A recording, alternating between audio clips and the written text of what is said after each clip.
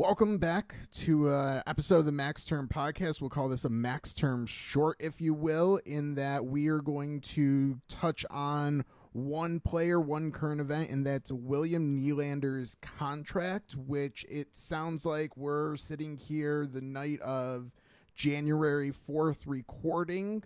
The goal is to have this out ASAP, but there's a chance that we record and the contract is done before we were able to even push this out. But regardless, we're going to talk through where we see William Nylander's market value, the comps, how he got there.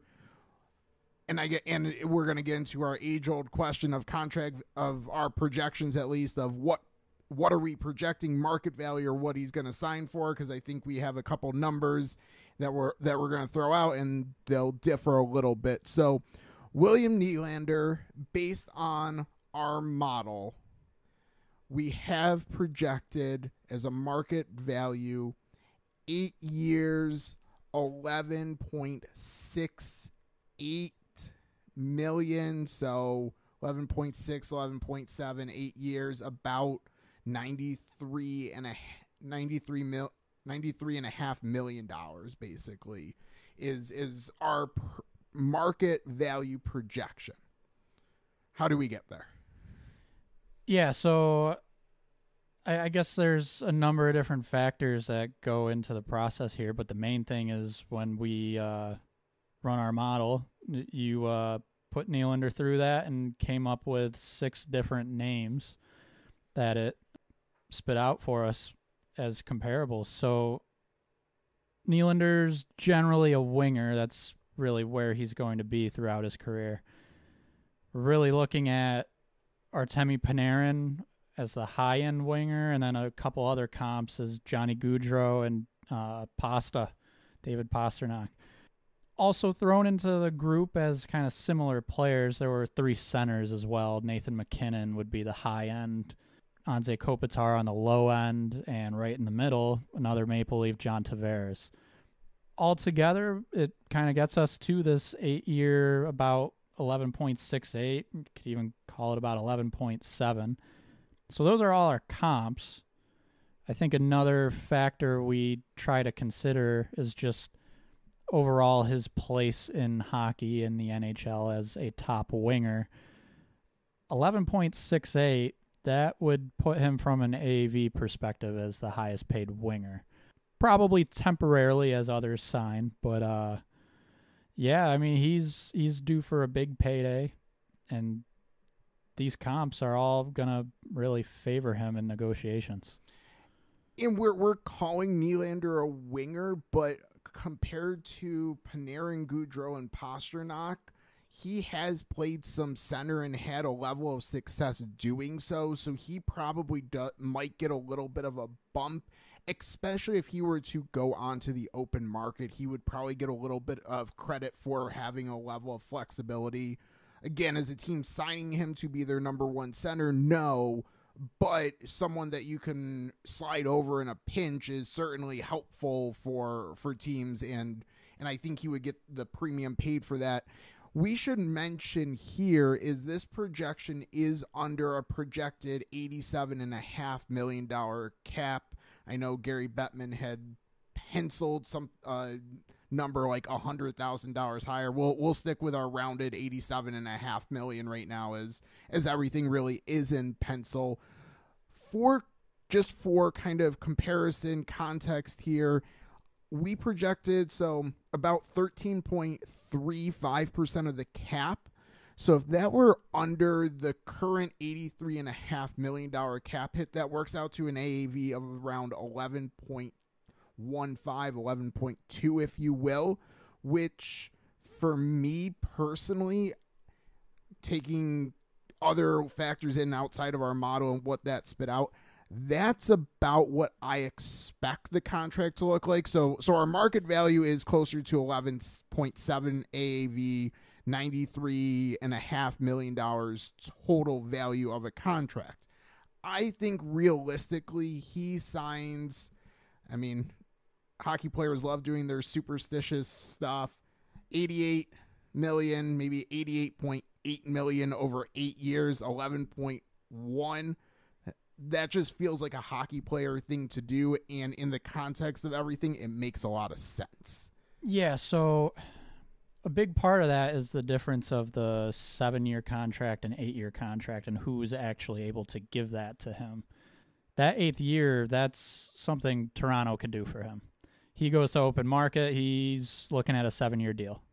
So let's say he goes to the open market. Let's say he can get that 11.7, we'll call it. It's going to be on a 7-year deal.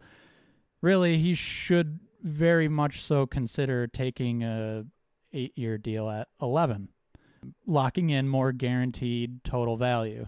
So yeah, that is kind of a I don't want to call it a huge factor, but it's a fairly significant one when we're looking at what, not necessarily what his market value is, but what is realistic in this specific situation.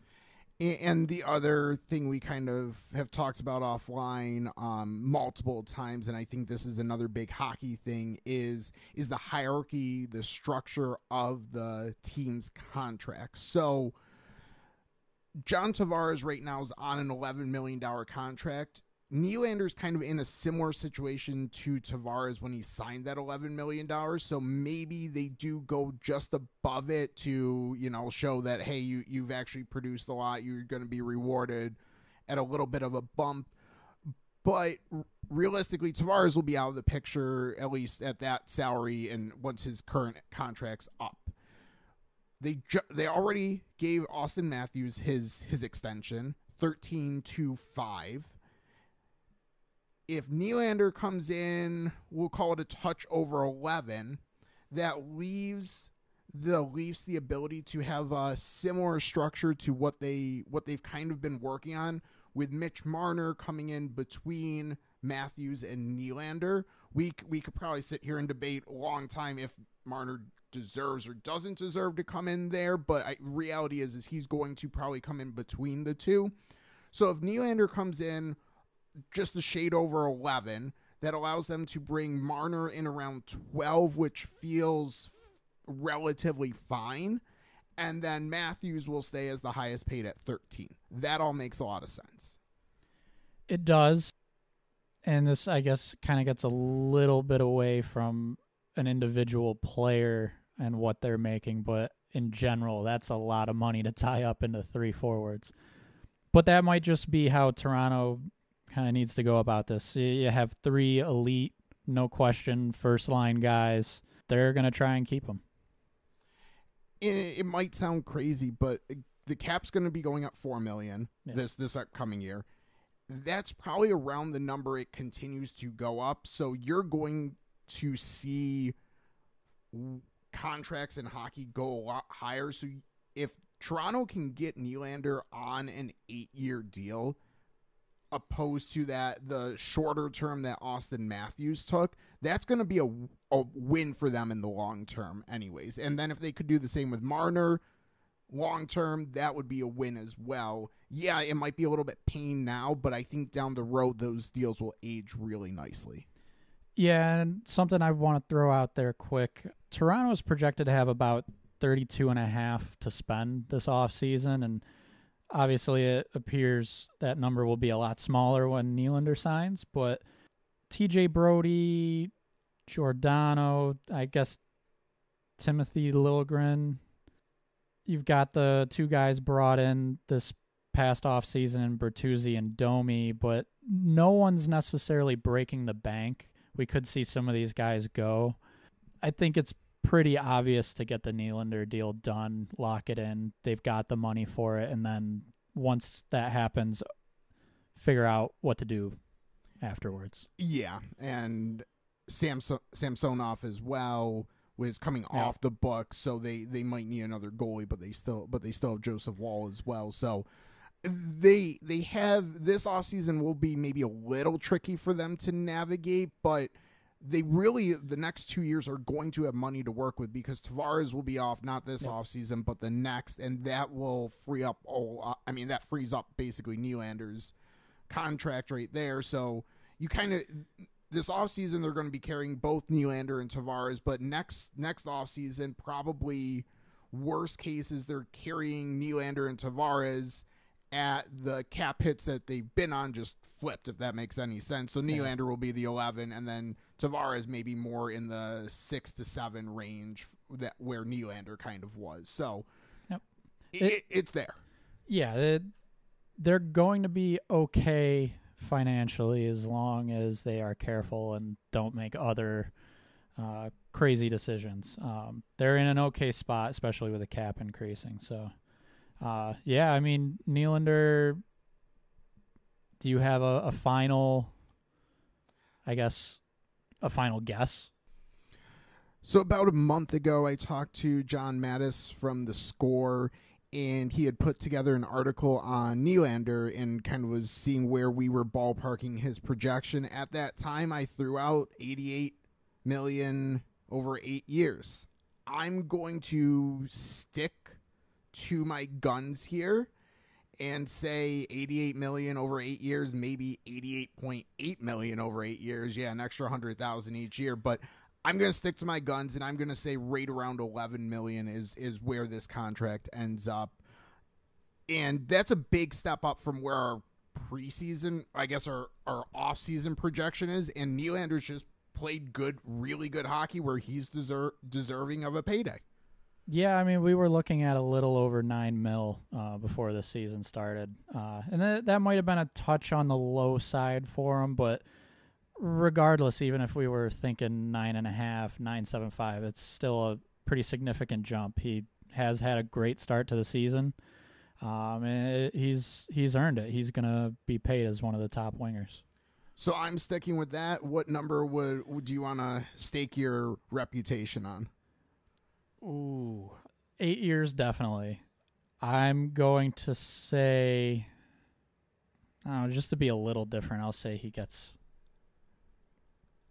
11.25. I know it's just a touch higher, but it's a round number that guys sometimes sign for, so we'll go with that. I don't think this market value projection we have, the 11.68, would he get it from another team? Absolutely. I don't know if just situationally that I don't think he gets there with Toronto.